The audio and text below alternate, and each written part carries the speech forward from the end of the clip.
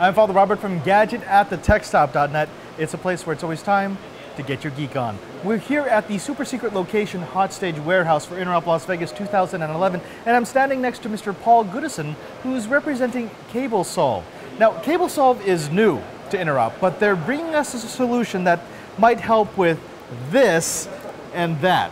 Now, I've got this. How do I turn something like this into something that's manageable? Really what we're trying to do is manage the cables and the assets that go along with them to bring together holistic management. Okay. We do that through a number of things. If you look at these cables here, there's barcodes on them. Ah, right, and right. if you look at an asset such as a switch, there's usually a serial number barcode, or we can apply an asset tag to that. And then back on the server, as we add the barcode, we batch add those items. You maybe import them from your supplier. Got it. And then we use portable devices such as Pocket PCs, Blackberries, Android phones.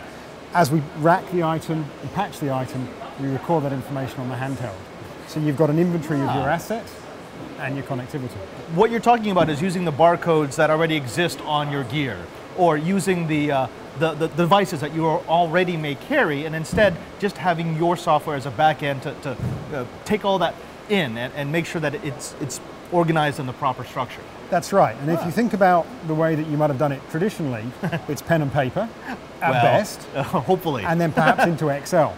And you might have Excel for your patching, Excel for your rack, Excel for your power, Excel for your rack units.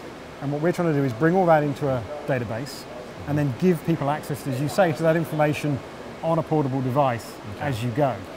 So that you're not scribbling stuff down and then, like it is not recording that when you get back to your desk. Okay, so take me through the steps. Let's say I'm doing a colo install. Right. I've got a couple of servers, I've got a couple of switches, I've got fiber and copper. How would I use your solution to make sure that I have a really good organizational chart so that, say in the future, I can call someone with remote hands and say, take out this patch and plug it into that port on this switch with that server? Right.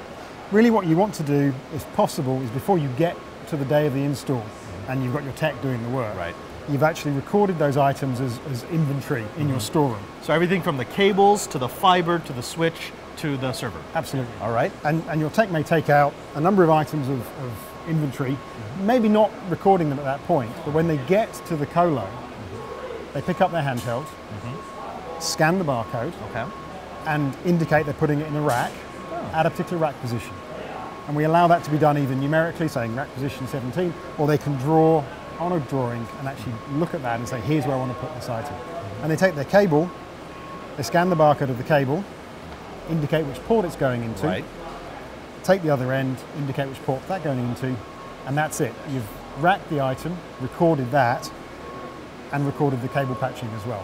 And it's done. The nice thing is once it's done on the handheld, it's done for good. They don't have to forget to do it later on.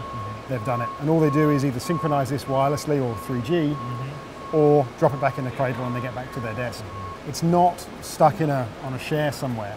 I mean, for instance, at the NOC, when we get to Interop, the help desk staff will have access to the information. So if somebody on a booth the other side of the very, very large show floor says, I've got a problem with my internet, they can look that record up, they can confirm they've got the right cable in their hand because it'll have the barcode on, and if need be, trace it back to the switch and query the switch and say, is that port live? So it's really avoiding a lot of that hassle when you've actually got the information, is being able to use it as well, and that's very important. Simplest of solutions that can help with the greatest of problems. That's our intention for sure. Now, if they want to find out more about your solution or about how you go about making everything organized, where should they go? www.cablesolve.com. Paul, thank you very much for talking to us.